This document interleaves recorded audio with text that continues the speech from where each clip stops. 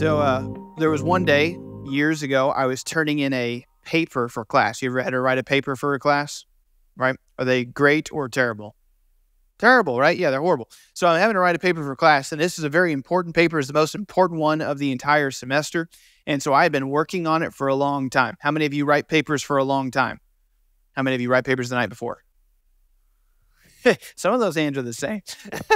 So I was actually, this is one of the, I've written papers the night before, but this is one of those where I was really working hard for months trying to make sure this paper was good. And I was proud of this paper, and I turned this paper in, and I got like a 93. And I was like, A, that's pretty good with me. An A is an A. So I was not at all upset about 7 missed points somewhere. Who cares? 93 was great. And I had a classmate who was turning in the exact same paper, but they had spent maybe a week or two on it. I had gotten to read that classmate's paper, and I thought, this is a piece of trash. You know what I mean? And it was sloppy, and it didn't have half the stuff that was on the rubric. And that person turned it in, and they were all excited when they come out and they get their grade. 93. I was like, no. I thought, how on earth? Our papers were nothing alike. How on earth did you get the same grade as me? And so I felt like that was just so unfair. Do you think that was unfair? Right? Some of you were like, get over it, Nathan. It was years ago. I have gotten over it. The truth is, life is not always fair. And sometimes it seems to us like people who don't deserve something get something good. You ever been upset because something good came to somebody? Kind of a weird thing. You don't usually want to admit it, right? It kind of makes you sad if somebody good, something bad happens to them. You're like, oh, I hate that. But when something bad happens to somebody who you hate, does that always inflict feelings of guilt or horror? Or you're just kind of like, oh, darn. You know what I mean? So sometimes we feel that way about each other. And certainly we feel that way about life being fair. Well, tonight we're looking at a passage where we really see the writer of this particular psalm. We're going to be in Psalm 73, and he really feels exactly this, but to a much, much worse extent. Right? He begins to ask some deep, important questions about right and wrong and what's fair. Right? So we're going to look at Psalm 73 tonight. So you can go ahead and begin to turn there in your Bibles. We'll have it on the screen. I want to remind you, we're still in our series titled Kingdom of Choices, although we are quickly approaching the end of it. And so tonight we're looking at remember that Kingdom of Choices, the theme has to do with looking at choices that people in Scripture made and then trying to understand them so we can make good choices as well. He's going to ask, this writer is going to ask some good questions that kind of lays a choice before us. We really have to kind of choose whether or not we want to feel this way about whether or not life is fair, right? So he asks some good questions. But it's written by a guy named Asaph, who's clearly struggling with good versus evil. Let's ask this question: who is Asaph? All right, so Asaph is a musician who wrote several of the Psalms, about a dozen of them. He was appointed in at least 1 Chronicles 6 by King David. Remember King David? We talked about him a lot last week.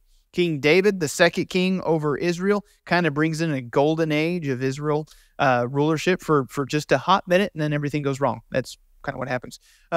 So he brings in a bunch of musicians, says, you guys are in charge of leading and writing music and leading us in worship. And Asaph is one of these guys. So in other words, in the ancient Israelite era of King David's leadership, Asaph's a worship pastor.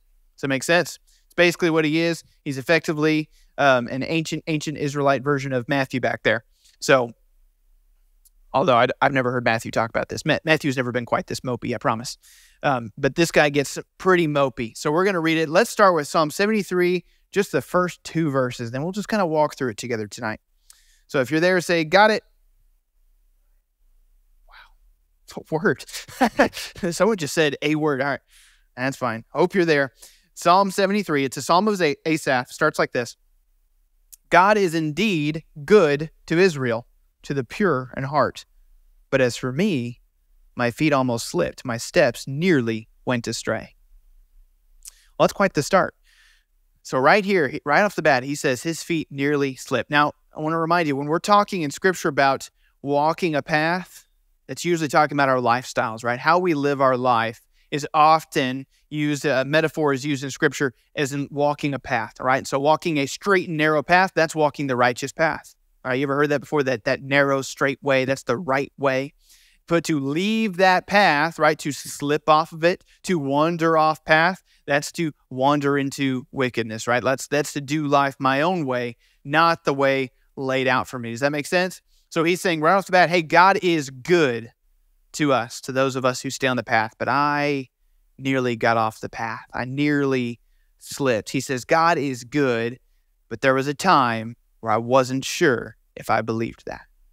Right off the bat, he tells us where he's at. He says, God is good, but I wasn't always so sure about it. So he asked this question immediately. Have you ever struggled to believe that God is good? You ever struggled with that? It's a common question about good and evil. Is God good? He says, he is, but it was hard for me to accept that. Let's keep reading. Verse 3. Why is it hard for him to believe this? He says, for I envied the arrogant. I saw the prosperity of the wicked. They have an easy time all the way up until they die, and their bodies are well fed. They are not in trouble like others. They are not afflicted like most people. Therefore, pride is their necklace, and violence covers them like a garment. Their eyes bulge out from fatness. Ew. The imaginations of their hearts run wild. They mock and they speak maliciously. They arrogantly threaten oppression. They set their mouths against heaven. Their tongues strut across the earth. Therefore, his people turn to them and drink in their overflowing words. And the wicked say, how can God know? Does the Most High know everything? Look at them, the wicked. They are always at ease, and they increase their wealth. Did I purify my heart and wash my hands in innocence for nothing? For I'm afflicted all day long and punished every morning. If I had decided to say these things aloud, I would have betrayed your people. And when I tried to understand all of this, it seemed hopeless. Like I said, he's a little mopey here. He's in a bummer of a world. He says, I see the prosperity of the wicked and I envied them. So we notice the problem immediately is because he's struggling with this question of why do good things happen to bad people? We're not talking about comparing paper scores anymore, like my poor little Nathan from a couple years ago, right? Right. That poor little Nathan got the same grade as somebody on the paper. We're talking about the wicked who are doing wicked, vile things, and they're getting away with it, right? They're getting away with it, and their life is good and prosperous. He says, hold up. Shouldn't karma be kicking in somewhere? Lord, the people who do bad things, shouldn't they get their comeuppance, right? Shouldn't you strike them dead immediately? What's happening? Why is it that good things are happening to these bad people? And he talks about several of them. Verse 7, their eyes bulge out from fatness. Right? I said, ew, right? That's this idea that you're so morbidly obese, right, that your eyes are just kind of squeaking out there. That's weird. Everyone say, ew, ew, right? Ew. What that means back then, though, is that they eat a lot, which means they can eat a lot, right? See, if you have a culture in which fatness can prevail, right, when you can have epidemics of obesity like in our country, right, that means that there's a certain degree of wealth, all right? You have to remember that's always connected to wealth, especially in the ancient biblical era, all right? And so what he's pointing out there is he's saying, look, some of these people are so wicked, they're so vile, and yet they have so much wealth that they can eat whatever they want as much as they want, right? They're eating buffets every day. What on earth? That's his point. He says, why is it that they are like wealthy and literally full of themselves and yet wicked? That shouldn't be fair. Why aren't the righteous that well-fed? And then he says, the imaginations of their hearts run wild. They get everything they want. The word for imagination there is a carven statue, right? Like an idol. That's what that word means. He says, look, they make tons of idols and they get to worship all of them. What on earth? God, you've killed people for that stuff. Why are they not dead? Verse 10, he says, his people turn to them. They begin to drink from their overflowing words. What's his point there? He's saying, these people are wicked and they're doing so well that your people, God, are starting to turn and do what they do, right? They're looking at their lives going, well, that's better than mine. Clearly the right way is not working out. The right way is making my life hard. The wrong way is making them prevail. I want to do what they're doing. And so he goes and he lives, they're all going and living like the rest of them. Worst of all, verse 11, they mock the very idea of God, right? Who is this God? Does he know anything? I don't know. They live comfortably while all of these things are out of order. Can you see why Asaph's upset? It's like, Lord, why aren't you dealing with this? This is immensely wrong. They seem to have everything they want. What about the righteous? How are they living? He says, I wash my hands in innocence. Is it for nothing? Right? In other words, he's trying, right? Self-discipline, purity, all of that takes a lot of work. I don't know if you're following Christ and you're trying to live by the design that we see in Scripture that God has for your life, you've figured out by now it's hard. It's a difficult thing. It's challenging to have self-discipline. Anyone like try to get up in the morning without their parents waking them up? How many of you wake up without your parents' help? How many of you are like, I would like to, but it's hard? You know what I mean? You ever struggle to get up in the morning? It takes some self-discipline, right? It takes some practice, takes some habit building. This is always a struggle for us. Self-discipline is hard. He says the righteous are doing their best. We're trying to live a self-disciplined, self-controlled life. What's the point? What's the point? It's not getting us anywhere. Is it worth all the hard work? He says he's afflicted all day long and punished every morning. He's living in inner turmoil. In other words, you ever do something bad and you feel guilty about it?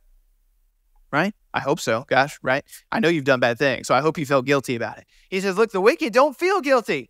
Right? I do something wrong. It bothers me. Right? I like lay awake all night. I'm like, gosh darn it, that was a bad thing to do. Lord, I'm sorry. Hey, he's saying, I feel guilty.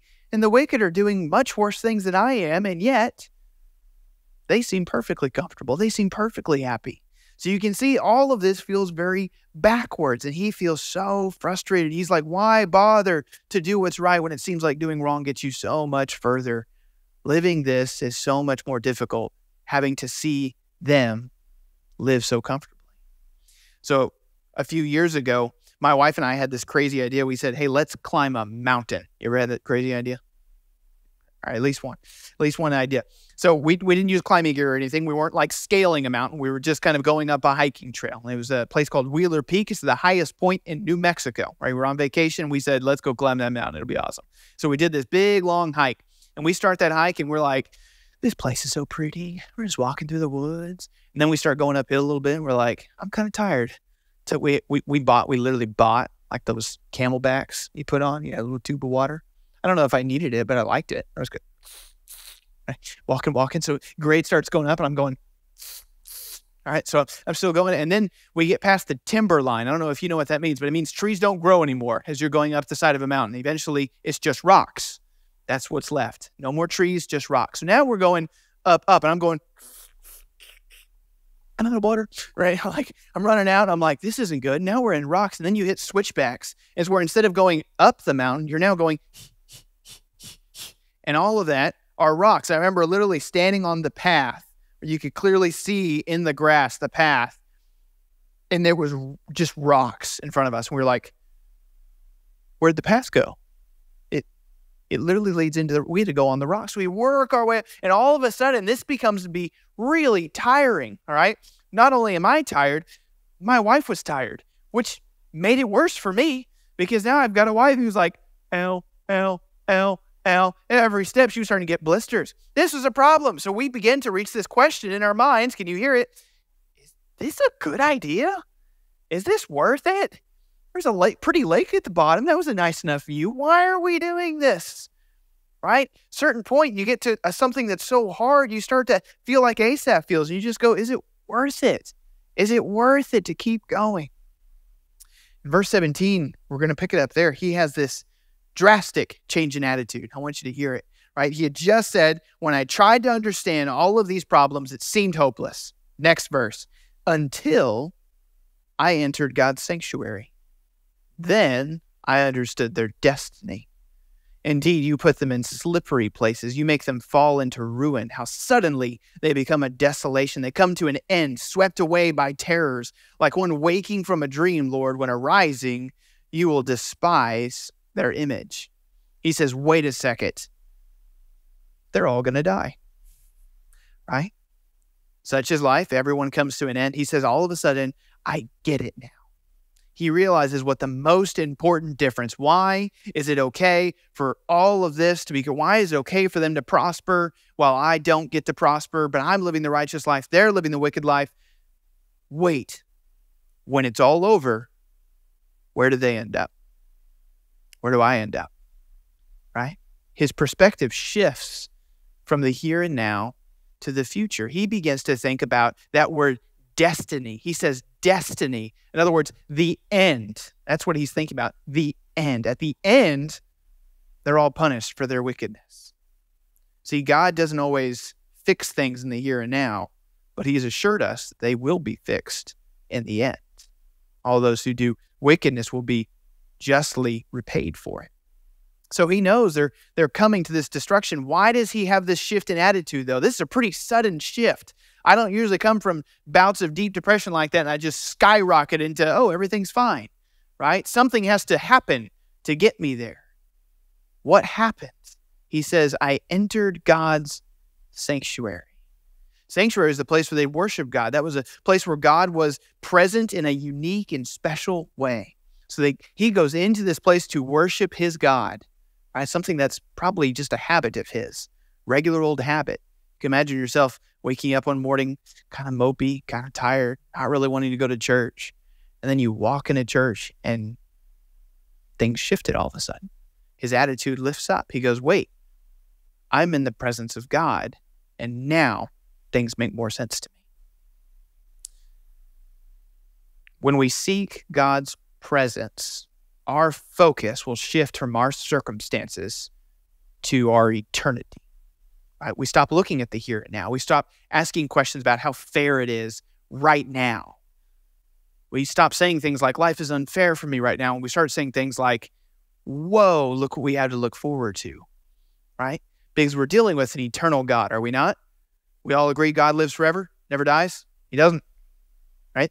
There was one time he died for like 2 days. It was like, nope, had a plan, right? Resurrected. Our God lives forever.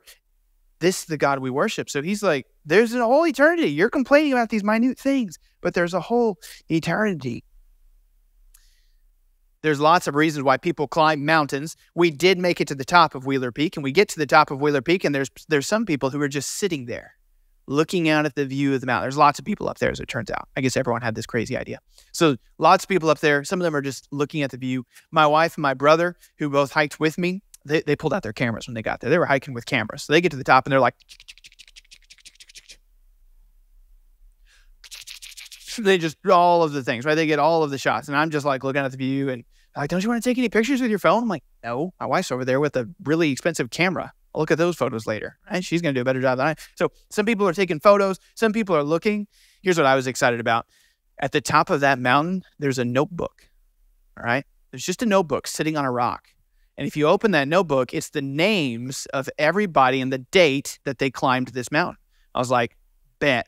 Signing my name, right? That way anyone who comes to that mountain after me sees my name and knows I got there before them, all right?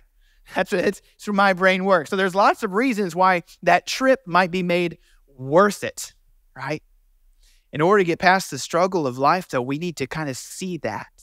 We need to be able to go, wait, in eternity, it's going to be fine. We need to see past our current struggles. For Christians, for believers in God, that's as simple as just looking to eternity, to remember that our lifespan is like right here, and eternity just goes on forever. And God promises that we get to be in that with him forever.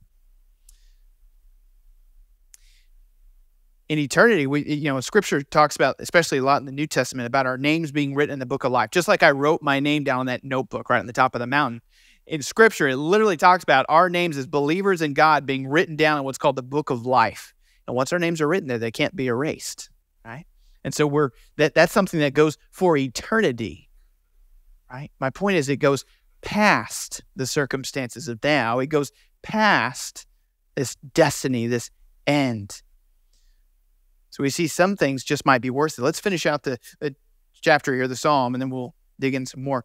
Verse 21 says this, when I became embittered, my innermost being was wounded. I was stupid and didn't understand. I was an unthinking animal towards you. And yet, I'm always with you. You hold my right hand. You guide me with your counsel, and afterward you will take me up in glory. Who do I have in heaven but you? And I desire nothing on earth but you. My flesh and my heart may fail, but God is the strength of my heart, my portion forever. Those far from you will certainly perish. You destroy all who are unfaithful to you. But as for me, God's presence is my good. I have made the Lord God my refuge, so I can tell about all you do. And then he did exactly that. By the way, he wrote it all down and presented it as a song that they could worship. I want you to note a couple things here. First, in verse 22, Asaph points out he was wounded. He was hurting. Anything ever struck you that deep where you're just like, man, there was a day there where I was just wounded. That hurt. We like to, sometimes we say that phrase, hurt my feelings, right? And that those words put together now, we go, it's like kiddish language, right? We talk about kids having their feelings hurt. But in reality, we all feel that to some degree. You ever felt that where you're just like, that did hurt. Like that hurt me inwardly, right? Yeah, of course we felt this. He said, when I was wounded, I did what? He said, when I was wounded, I was stupid. Not I had no right to be wounded, but I was wounded, and so I wasn't thinking clearly. I was an unthinking animal, he says. I was going on nothing but instincts. He says, look, when I was hurt, Lord, I just didn't understand. I just didn't get it. That's the truth, right? When we're hurt, it's often when we're hurting that we don't think clearly, all right? We rarely think clearly when we're hurting. So you have to give people some credit sometimes when they're hurting and they say something foolish. You just go, they're not using their entire brain right now. Half their brain's going, ow, ow, ow, ow, right? So it's hard. When we're hurting, sometimes we don't think clearly.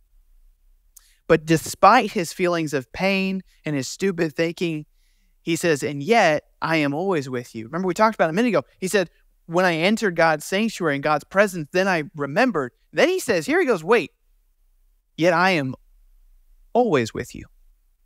Your right hand guides me. Your right hand is with me. You're my portion, my strength. You're the one guiding me. You've always been here, Lord. You've always been here. Even when I was hurting, even when I was being dumb, you were there. The truth is that when God enters our life, he doesn't leave it. He never does. Our God is worth it. It's worth making it to the top of that mountain. It's worth getting through life's circumstances. Why? Because we have a God who's going with us. We're not feeling these things that say, nothing seems fair. Everything seems backward. Why is God picking on me? God's not picking on you.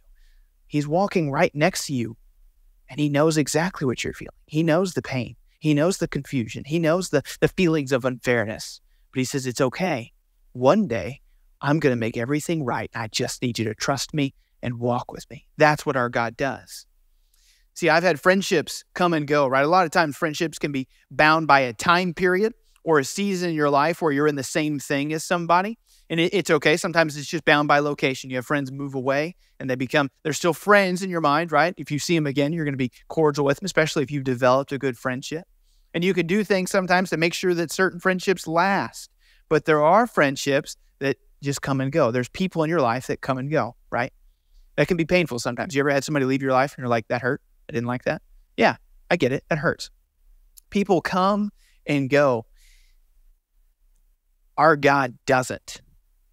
Our God never enters our life and then walks out the back door, right? He never comes in and says, I'm here for this season of your life, but I'm going to get gone when you get to be this old, or when you get a new job, I'll leave.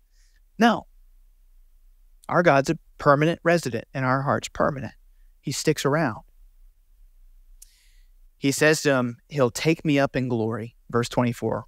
And when does he do that? He says he'll take me up in glory afterward. That's the same word used, and the Hebrew root word right there is the same exact word as earlier when he talked about the wicked's destiny. Remember, we said in the end, things will be different. But in the end, we're taken up in glory. In the end, we're just with God forever. We're with him for eternity. We're taken out of this crazy situation, out of the discomfort, out of our bad circumstances, out of the unfairness. We're taken to be with him. That's the promise of God. That's God's presence to walk with us. He can change our very destinies. My question is, do you believe that tonight? Have you struggled to believe that? At some point in your life, you probably will if you haven't already. You've probably been faced with that question. Is God good? Is God fair? Because it sure doesn't look like it right now. But we're thinking that things need to be exactly perfectly fair right now. And he says, I'm going to make things fair, but I'm giving you time, all right? I want you to work on each other for a while, and I want you guys to have a chance to choose to trust me, choose to walk with me. But there will be a day when all of that opportunity, all of that time to choose the Lord and walk with him and to choose which path you're going to be on, the straight and narrow, or doing whatever you want, all of that will come to an end, right? We'll reach our destiny, and we're either with God or we're not. If you've made that decision to follow Christ, to believe that he did die on a cross and rise again for you, you believe that, you've professed that, then you have that relationship with him and nothing can take that away. God's not going to enter your life and walk out of it, I promise. There are going to be days that you don't feel like he's there. Promise he is. Promise he is. He doesn't leave your life once he enters it. But some of you may not have let him enter your life. That's my question for all of you tonight. I want you to evaluate yourself. Have you let God into your life? Do you have that relationship with him? And if you're not sure, when Corey sings this last song, you just slip out of your chair, come talk to me about it. Because I want you to be sure. I want you to know that in the end, in the afterwards, when we get to your destiny, that you're going to be with God. Moreover, I want you to enjoy his presence now. Because there's a peace, there's a comfort. When you've got God's presence, you know you're taken care of. Even when all else looks backwards and wrong, you can know that this God loves me and cares for me. You get a chance tonight to make that decision if you haven't. And if you have, just take heart, be encouraged. I promise you, God's with you. I haven't always felt that he's with me, right? There's been times where my feet have nearly slipped. But the truth is, God is good. And that doesn't have to have a question mark at the end of it. Why don't you stand with me? Let me pray for us. And you respond as you need to during this last song. Father God, thank you so much for your word. Lord, we thank you that you can hear us, Lord, when we just spend time crying out about all the unfairness. Lord, Asaph reached out to you and he just told you all of this stuff from his heart, Lord. And you just encouraged him. You just heard it all. And then you were present with him and you showed him, Lord, eternity. You showed him how he can trust you. And Lord, I pray that for our students tonight, that there wouldn't be a single person in this room, Lord, that doesn't have that assurance that they can trust you in your presence. If there's any of them, Lord, who haven't chosen to walk in that presence, who haven't chosen to have a relationship with you, Lord, help them tonight to be courageous enough to start that relationship with you. We love you and we thank you. In Jesus' name I pray. Amen.